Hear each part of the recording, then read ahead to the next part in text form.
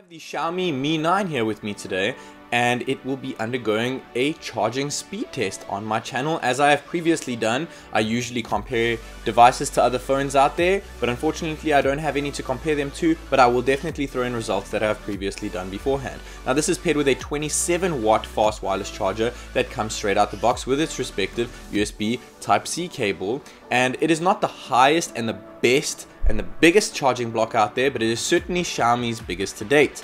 So let's test this out. My name's TechNick, and without further ado, let's go.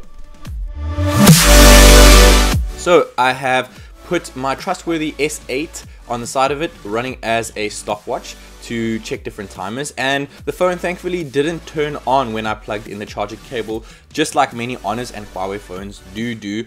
Hence, this is a Xiaomi phone, so I'm actually really grateful to see that, so that we can be more accurate with this test. Now, after the first 10 minutes, we have 27% of juice from 0%. After 10 minutes, guys, that is like super VOOC territory right there. Okay, maybe not VOOC territory like seen on the Oppo, which can get the phone full in 35 minutes, but it is still really impressive to say the least. In 15 minutes, pretty much 40%. I mean, if that doesn't impress you, I don't know what will, guys. Xiaomi have never been one for fast charging, and now they've brought fast wireless charging, which I'll also be setting up soon. So 20 minutes, 51%, guys. You can get 50% of battery charging time after just 20 minutes of charging your Mi 9. I mean, that just blows my mind to see that, considering the Mix 3 has a slightly smaller battery, and after 30 minutes it only did like 40%. And 30 minutes, 71%. Guys, you can almost charge your phone full. This is almost super VOOC territory in just 30 minutes. And yes, Xiaomi could have made the charging block bigger, and yes, it would have charged faster, but is there really going to be a huge difference in your life if it can charge 20 minutes faster, when they would rather cut the cost down and still give you great charging times?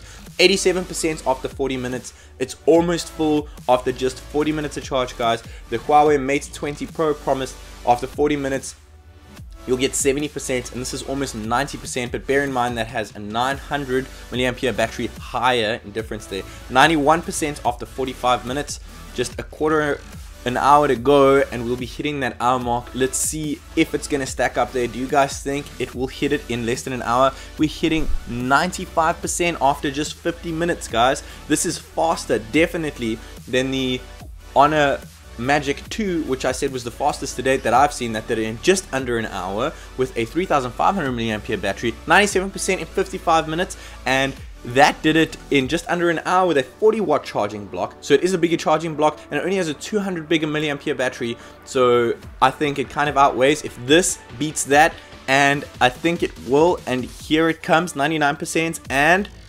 100%, 59 minutes, guys, just under an hour. I'm ridiculously impressed with this phone. I'm really happy with what Xiaomi have done here. Good job, Xiaomi. And this is what you want to see. This is a step in the right direction for Xiaomi. I'm really pleased to say that this has really made me enjoy the phone a lot more. Now, guys, this is the Xiaomi Mi 9 charging speed test. We'll have to see what it does with its battery drain test, which I'll be bringing you guys as quickly as I can as soon as I get my hands on a Samsung Galaxy S10 Plus, and then we'll put them head to head against each other to see what they can do there. I really hope you guys enjoyed this video as much as I did making it, and stay tuned for its full review, which will be up very shortly. Until next time, guys, this is TechNick.